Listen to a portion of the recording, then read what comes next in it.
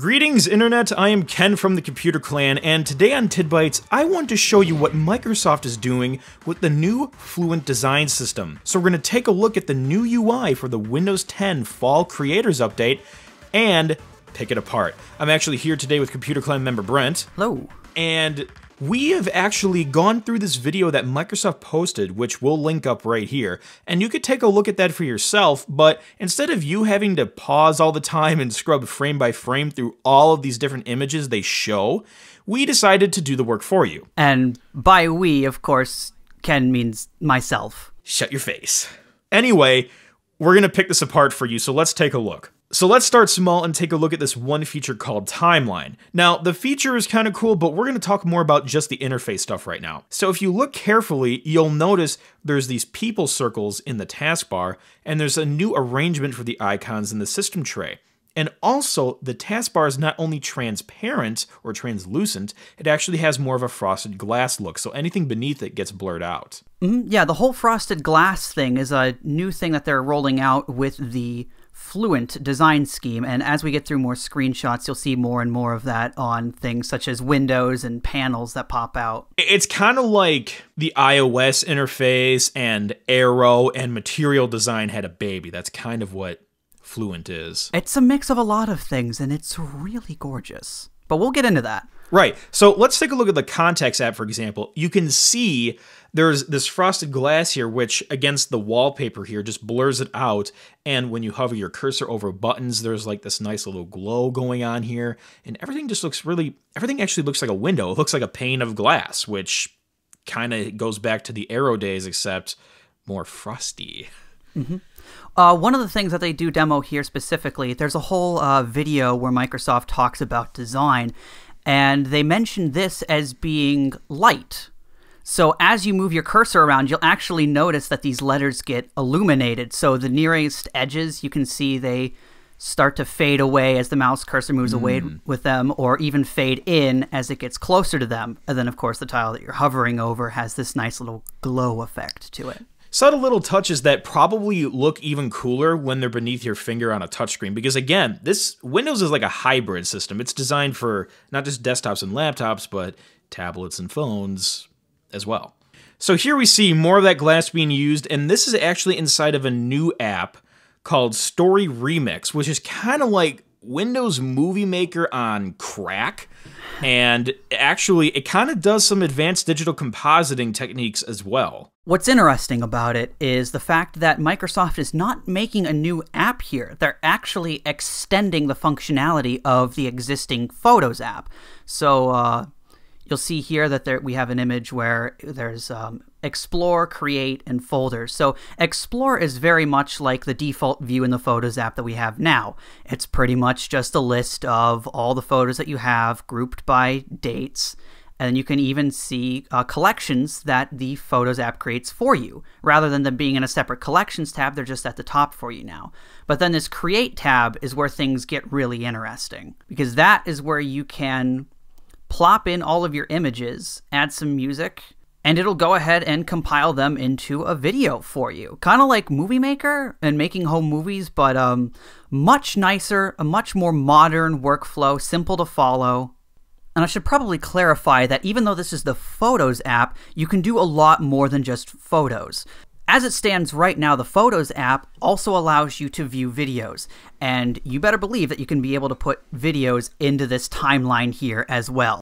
So here are some more conceptual images. This is where things get a little more quirky in the video, because it looks like we're seeing stuff that might be simulated from a virtual reality environment with, let's say, the Microsoft HoloLens. So we have 3 different images for you here on it. So you can see how these apps would work together whenever you position them in different locations physically. So you can really move things around and find a workflow that works best for you. Yeah, this looks very HoloLensy. I mean, as you keep flipping through this stuff, these 3D objects, which still have similar Windows controls like minimize, maximize, close, and the hamburger button, and like shadows and all this cool stuff, a little bit of glass even. It looks like they have like 3D depth to them, like maybe they're supposed to be manipulated in a virtual reality space. Yeah. And you even have other 3D models like mountains and pie charts and clocks and calendars. Shadows. Oh man, just shadows, drop shadows, like actual, like almost look like they're ray traced, you know. And if we keep moving on here, this is another most likely conceptual image from the video, and they're really demonstrating how depth is used inside of Fluent, but this is potentially how a calendar application could look like. We're not 100% sure what this could actually be, though, because it's so macro, it's so zoomed in. Typically, HoloLens does organize things into windows, just like you'd expect on Windows. But this sort of seems more like an edgeless, immersive design here, where you could have perhaps maybe even an entire wall, just have this user interface overlaid on top of it. So rather than it being in a window, it's just kind of part of your wall, your calendar on a timeline here. In fact, we're going to even open this up to the audience a little bit. How do you think that this view would work? Because looking at this, this is a very new design for us, and we're not 100% sure how to piece this together for ourselves. And again, this could be just for the sake of the video, like, oh, things are moving, it's cool. It's just all, you know, motion graphics simulated. But yeah, we want to open this up to you guys. In fact, for any of these images, if you have any input on what Microsoft could be planning with Fluent, or if you have any thoughts, let us know in the comments below. Please, yes. You're going to notice there's some inconsistencies with certain things. In fact, in this short video, you see a bunch of different versions of taskbars and the Explorer and a bunch of different things, and you'll probably notice throughout this Tidbytes presentation. But let's take a look at what's going on here. So we see a mail client, and it looks like we have an attachment that's like popping out. Again, I don't know if that's just simulated for the sake of the video, or if you can actually like zoom things in like this. I almost get the impression that there's a mouse cursor that we're not seeing. Like Yeah, the there screenshot could be. kind of misses it, but whenever you hover over these, I'm just picturing like it zooms in as you hover over them. Yeah, certainly. And again, you're seeing those typical Windows things like the vertical sidebar, the hamburger menu. Everything is pretty much neutrals and line art iconography with an accent color.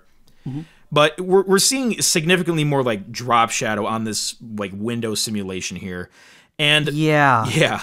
One thing, I mean, we don't see the frosted glass that is promised in Fluency. Yeah. So this is might be a little bit of an earlier screenshot from a developer in progress as they were working on Windows in progress. Certainly. This is rather interesting to me because as I talk to other people talking about the current design language that Microsoft has in place, one thing that comes through for people who don't like it, what they immediately jump to is the conclusion that it is way too flat. And so Microsoft is doing several different things here in regards to trying to bring some depth into this design language. And we're seeing one execution of that here with the drop shadows. And as we go on through screenshots, we'll see other ways that they're trying to bring depth into Fluency. And also, I just love noticing that farewell is spelt wrong. So it's farewell. So farewell, everybody. Anyway, people are probably going like, Ken, Brent, just get to the taskbar already. Yes, the taskbar. Let's The look taskbar. There's Let's talk about how it's the exact opposite color, and there's also no transparency on it. Right. Also, another thing that's especially worthy of note is how monochrome everything is. At least in this screenshot, again, there's like some inconsistency throughout the video, but that's probably, again, just to show the concepts, and we're just picking it apart. And it's possible that some of this might have never even made it to a Windows build at all and was just assembled entirely in Photoshop. We don't know. Absolutely. And also, it's worth noting that the system tray area looks a lot cleaner just by default. It looks like the clock and calendar also are presented differently. They're not stacked vertically. They're not stacked vertically. There's no notification center button. There's a lot more of a margin between these items, probably for touch friendliness. This is one shot we want to look at in regards to the taskbar, but let's kind of just do a side-by-side comparison of some other taskbar iterations that we see. So on the left, you'll see we do have that monochrome still. Now we have open apps that are highlighted in an accent color, and we have the translucency back, but not the frosted glass. And you'll notice another thing is there's like a person button in the middle of the taskbar, whatever that might be used for. Now, what we know Microsoft is doing is they are allowing users to pin people to their taskbar. But the way it's currently presented in builds of Windows 10 for Windows insiders who are on the fast ring is it puts them into the right after your system tray icons. But in this build, or in this design mock-up, whatever this is, I don't know that this is an actual build of Windows, but what we're seeing here is potentially those pins being moved to the center of the taskbar. Yeah, and maybe it's a setting. You can pin it in different places. And another thing, another thing I am noticing here is you see this new Explorer window in the background.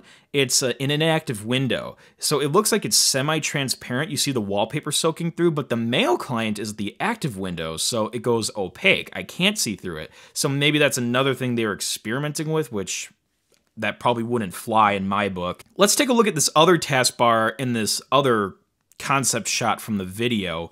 So now we have a lot of the same stuff. The clock looks like it's in a thinner typeface, but the icons are now like center aligned at the bottom in the taskbar. It looks nice. It does look elegant. My initial impression is to hate that, but just the way I'm seeing it presented solely here, it looks really nice. I might actually be able to get used to that. Yeah, I mean, I hope they go for something kind of like that. So that's a little comparison of some of the different taskbars we're seeing. And, you know, we were talking about the File Explorer earlier. Well, there's a still shot of that as well that popped up in the video. And you'll notice we have that drop shadow with the sidebar thing again, just like in that mail client. And we have our places here in the sidebar, and then we have our icon view, our grid view, whatever you want to call it. So yeah, this looks radically different than the current Win32 one.